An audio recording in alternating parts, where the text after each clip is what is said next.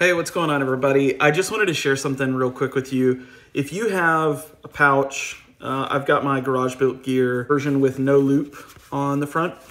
And if you've got one of these and you like to use enamel pins, you need to check these out. These are really cool. So I usually have one pin on here. Today, I'm gonna have the Ultra Ball. I don't know if I can get it to focus. This is the Ultra Ball from Vin Pins, and it's super cool. I love it. The problem is these backs that come with them are these sort of clear rubberized backs, and they don't lock. And I'm actually using this for something else, another video or episode idea that I had, and so I was carrying it, and I almost lost one of these pins because back was on just like this, and I got this caught on my pocket, and it actually pulled it out of the pin back, and the pin fell off. So of course I heard it, and so I was able to grab it, but I was like, I don't want this to happen again. Well, typically if you have like the metal pin backs, those will lock on pretty securely, but they're still not perfect.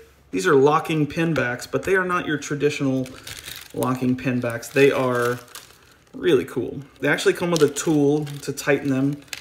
So if you change them out frequently, this might be a little bit of a pain.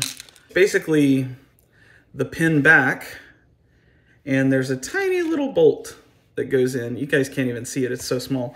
But it comes with a couple of these Allen keys to tighten it down. So I'm gonna do this on my pin here, and I'm gonna tighten it down, and then I'll show you guys how it looks. So now I've got my pin, I can pull on it, it's secure, and this is what it looks like on the inside. So I should have gotten some that were just a hair longer. You can always grab some, wire clippers or something and trim that off if you wanted to.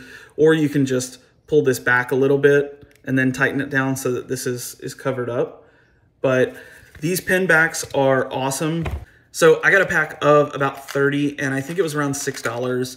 Inexpensive, and it'll keep you from losing your pins. So I highly recommend checking them out. As long as you hang on to the little Allen keys, they're easy to use. So check them out. Let me know, how do you secure your enamel pins? And be sure to check out Vin Pins if you're a Pokemon fan like me. That's all I've got. Thanks, guys. Have a good one.